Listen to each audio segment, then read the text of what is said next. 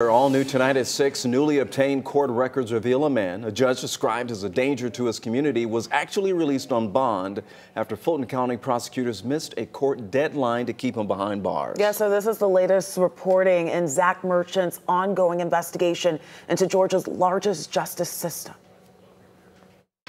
Fulton County 911, what's the address of the emergency? A 911 call from the College Park apartment complex.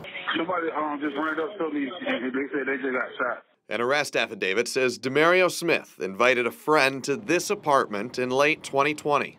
Soon after he arrived, the document claims, Smith robbed him at gunpoint and opened fire. He shot in the leg. Smith escaped. A handwritten note in his file warned, use caution, possibly armed and dangerous. When a Superior Court judge denied him bond, she called him a danger to the community. But he didn't stay behind bars for long.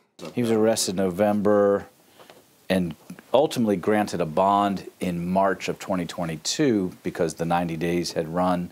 He hadn't been indicted. According to Atlanta defense attorney Robert Rubin, who reviewed the case, the judge had no choice. Georgia law says defendants can't sit in jail without bond longer than 90 days without an indictment. Here, Fulton prosecutors missed that deadline, forcing the judge to grant bond. Smith posted his bond and was released from jail. Months later, he vanished. In fact, he didn't even charge his ankle monitor, so they couldn't monitor him like they were supposed to. Now, court records show his case is stuck. Smith stopped showing up for court. Reminders of upcoming hearings were returned to sender. It'll just remain in kind of a dormant status until he's arrested. Leaving the alleged victim with few options. Not only don't have any recourse, but you also are probably pretty fearful that this person who was charged with assaulting you or robbing you is out there somewhere. Now the case waits for authorities to find and arrest Smith again. Why would somebody like that not be indicted within 90 days? There is no excuse for not indicting it within 90 days.